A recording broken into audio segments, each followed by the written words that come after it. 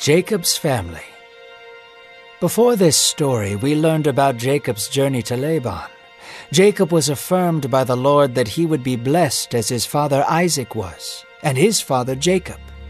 Upon arrival, Jacob met Rachel and immediately fell in love. In exchange for being able to marry Rachel, Jacob agreed to work for Laban for 7 years. Now we will learn about Jacob marrying Laban's older daughter Leah first, before marrying Rachel, and the web of jealousy that bore an entire nation, inspired by the book of Genesis. Hello, I'm Pastor Jack Graham with today's episode of the Bible in a Year podcast. In our previous episode, we learned that Jacob had fallen deeply in love with Rachel, the younger daughter of his uncle Laban. And because of his love for Rachel, he cuts a deal with Laban to work 7 years in exchange for Rachel's hand in marriage. Today, we pick up as his 7 years of hard labor are coming to an end. But what seems to be heading toward a very happy ending takes a sharp turn into deceit and dishonesty, rivalry and resentment.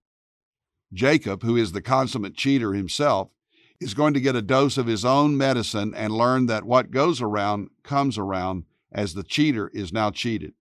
His own father-in-law, Laban, is going to get the best of him, trapping Jacob in a marriage to his older daughter, Leah. Jacob will choose to marry both sisters, but only after Laban makes him agree to another 7 years of hard labor. And just as Jacob experienced the affection of his mother, yet the rejection of his father, we'll see how he'll now love one wife and despise the other. Spite and favoritism will poison the whole family and bring about a decades-long feud. In many ways, Jacob is not even the central character of today's story, but a sad pawn in a war between sisters. It's a messy story, and yet, in all of this, you are going to see God's compassion and grace towards Leah, Rachel, and Jacob. So, let's listen now to today's reading. Jacob had toiled the ground of Laban for 7 years. Jacob counted the months until he could finally be united with Rachel as husband and wife. Daily he saw her tending the sheep and pined after her. Their love and desire for one another burned deeply even before marriage, and as the time approached, Jacob's countenance grew brighter. Finally, it was time. Jacob, with his head held high, approached Laban. 7 years has passed, and I have worked faithfully for you, Jacob said. Now give me my wife, so that we can make love and build a life together. Laban wasted no time, and gathered together all the people for a great feast. Jacob's dream to be with Rachel was finally becoming a reality. Yet Jacob's wedding would not end the way he thought it would, nor would his marriage be the dream come true he expected. Late into the night before the wedding was going to commence, Laban took his oldest daughter Leah and dressed her in a wedding gown and veil to cover her face, for back then it was custom for the bride to be covered. Leah was not adorned with the same beauty as her sister. Rather, she carried herself plainly and did not draw the same attention as Rachel. In Jacob's excitement and revelry with wedding music and wine, he took Leah as his wife. The two of them were one, and Jacob went into Leah for the first time, thinking it was Rachel. Jacob, the man who had tricked his own brother and father into giving up their birthrights and blessings, found himself in a wedding bed with the wrong woman, tricked by his father-in-law. The next morning, as the sun just began to rise above the peaks in the horizon, Jacob awoke.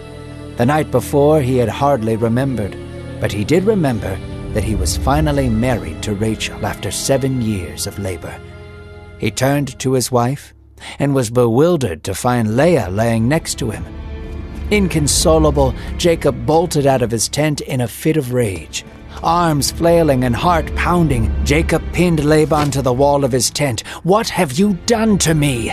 Jacob shouted. "Did I not serve you faithfully for Rachel? Why have you deceived me like this?" Laban, knowing he had gotten away with his plan, grinned. "It is not custom for the younger daughter to be married before the oldest daughter," he said nonchalantly. "You can marry Rachel, of course, but only if you have served me another 7 years." Jacob was distraught. The trickster had been outplayed at his own game. Jacob agreed to Laban's terms. He had no choice if he wanted to be with Rachel. He married Rachel a week later, and then served Laban for another 7 years. Jacob and Leah had sex for children, but Jacob and Rachel made love for passion. This would send Leah into a spiral of insecurity and spite, a spiral that would ultimately lead to a feud that lasted years. God saw that Leah was despised by Jacob and Rachel and had compassion on her. He opened her womb and made her fruitful. Though Rachel was barren and left childless, Leah conceived and bore a son and called his name Reuben. In her heart of hearts, she truly believed that if she bore a son, Jacob would love her. So began Leah's desperate mission to fill a void in her life left by her husband. She conceived again and bore a son, and named him Simon. She believed Simon was a gift from God because her husband hated her. Leah bore another son, Levi. After 3 sons, she truly believed that Jacob would love her. Yet Jacob continued to love Rachel, and Leah fell deeper into depression. For a 4th time, Leah conceived and bore a son.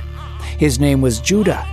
And this time, instead of hoping that another son would make Jacob love her, Leah praised God, thanking him for his faithfulness.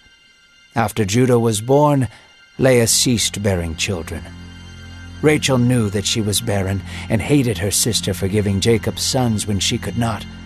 Rachel's jealousy towards Leah caused her to lash out at Jacob. "Give me children, or I shall die." Jacob's anger boiled up towards Rachel, for he too was angry that they could not have children together. "Am I in the place of God? I cannot open and close your womb." So Rachel devised a plan that hearkened back to Sarah in the wilderness of Canaan. "Here is my servant, Bilhah," Rachel said. "Go into her, and she will have a child on my behalf." So she gave Jacob her servant, and Jacob gladly slept with her, repeating the sins of his grandfather Abraham. Jacob and Bilhah conceived and bore a son named Dan. Rachel was pleased but wanted more, not because she truly wanted children, but because she could not bear the thought of her sister having more than her. Jacob and Bilhah continued, and Bilhah had another son on Rachel's behalf. "With great struggle I have triumphed over my sister." So she named her second son Naphtali. The cycle of jealousy did not cease. Leah, to spite Rachel and gain the love of Jacob, gave her servant to be with Jacob so they might have more children. Her servant, Nilpah, and Jacob slept together and bore Gad. Yet Leah was not satisfied. She gave Zilpah to Jacob again, and the 2 bore Asher. Jacob, caught in the middle of a civil war, made no protests. He sat by and enjoyed the fruit of his wives' insecurities. He refused to care for their hearts or reassure them of his love. No, Jacob had no such integrity, a quality he would soon be forced to possess. In the days of the wheat harvest, Reuben went out and found some mandrakes, a rare plant used for various medical and recreational uses. They were rare and valuable. Reuben brought them to his mother Leah. Rachel wanted some of his mandrakes and asked Leah if she could have some. Leah was in no mood to be generous with Rachel. "Isn't it enough that you have stolen my husband away from me? Now you want my son's mandrakes?" Leah protested. "In exchange for your mandrakes, you can lie with Jacob tonight. Will that satisfy you?" Rachel said.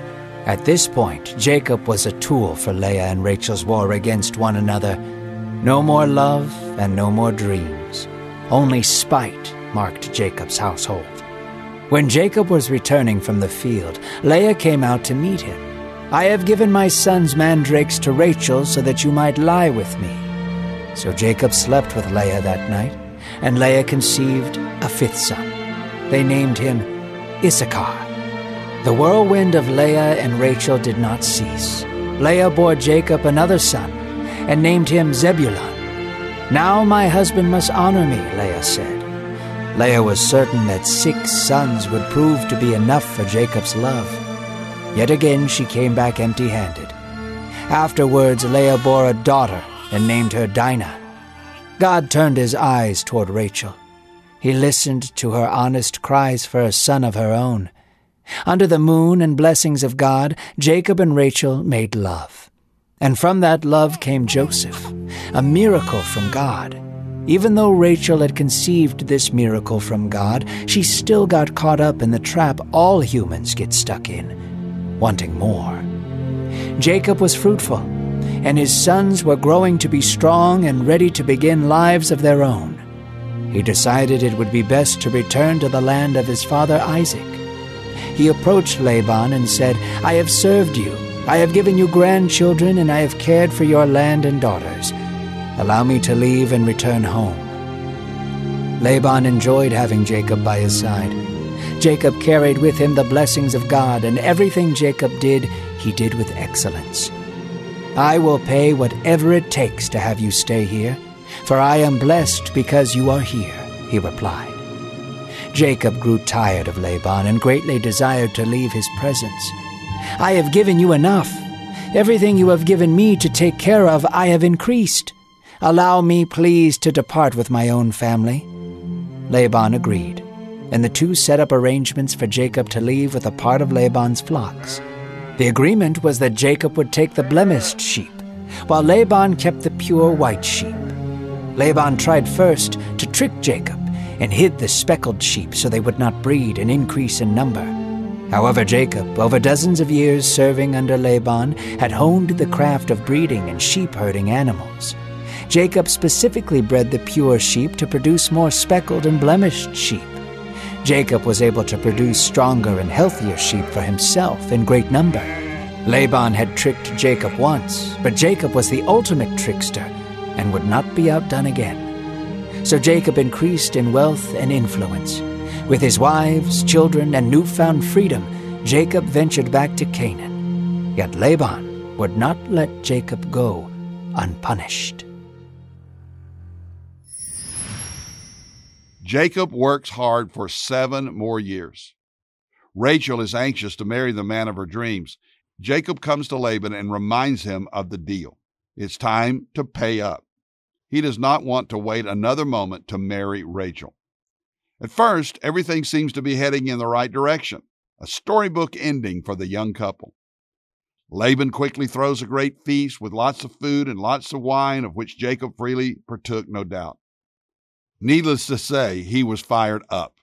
Perhaps in his haste and with the fuzzy head of one who celebrated too much, Jacob fails to realize that his bride, that Laban brings to him, is not Rachel, but his older sister Leah. Still, he unites with her, marries her, and seals his fate with her, a fact he realizes with horror and anger the following morning. He forcefully confronts Laban and only then realizes that he, the master of deception, has been tricked.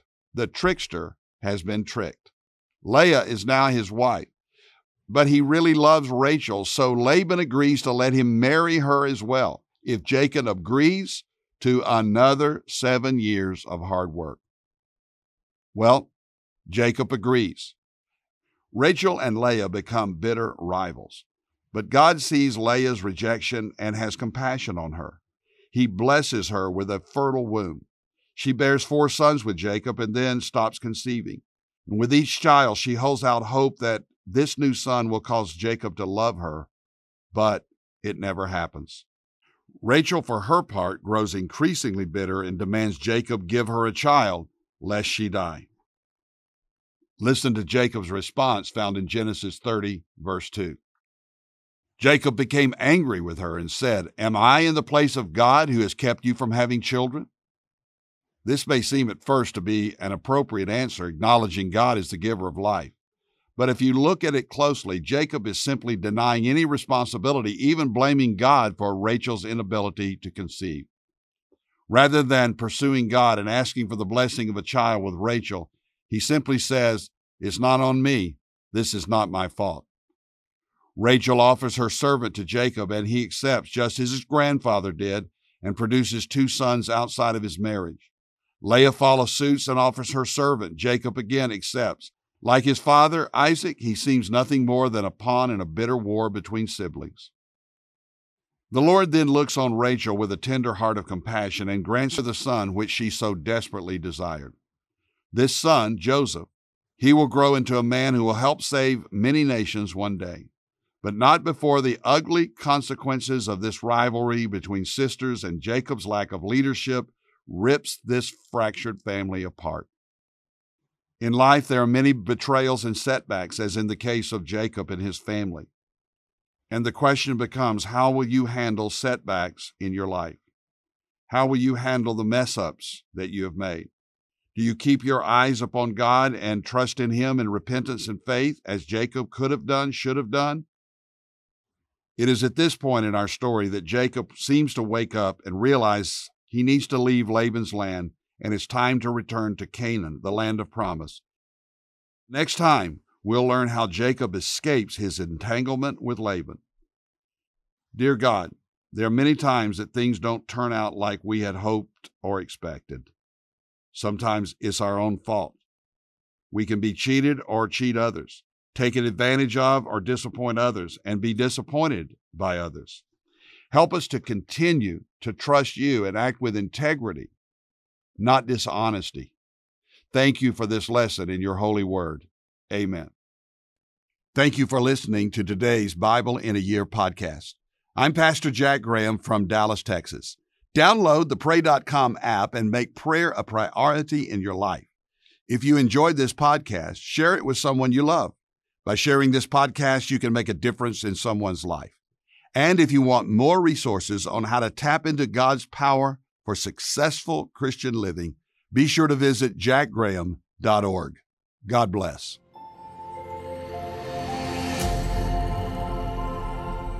This episode is sponsored by Medishare, an innovative healthcare solution for Christians to save money without sacrificing quality.